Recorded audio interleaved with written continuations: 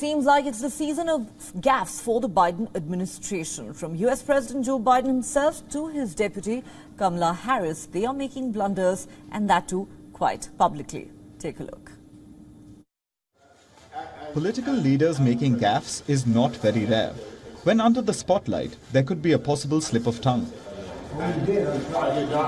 For leaders, once their slips are out in public, it could stay, sometimes for days, sometimes for months, and in some cases for years, depending on the gaffe. For US President Joe Biden, the list is already long, and he just won't stop adding to it. So much so that he has called himself the gaffe machine. And I want to thank all of you here, for including bipartisan elected officials like Representative Governor, Senator Braun, Senator Booker, Representative Jackie. Are you here?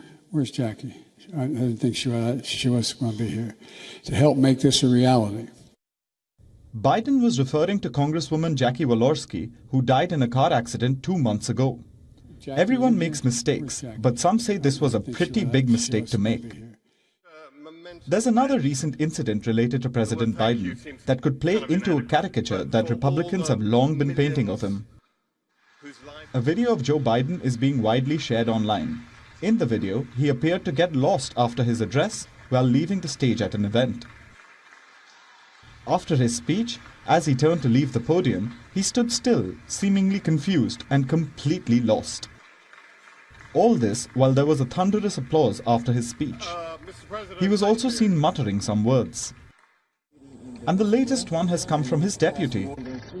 While on a visit to the DMZ during her trip to Seoul, this is what she said.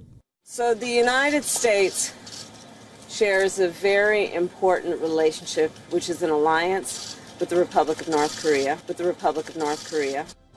As the videos go viral over social media, Joe Biden and his administration are not just being mocked online, but are also facing serious backlash.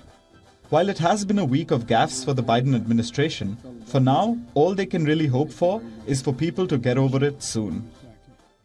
Bureau Report, WION, World is One. Help make this a reality.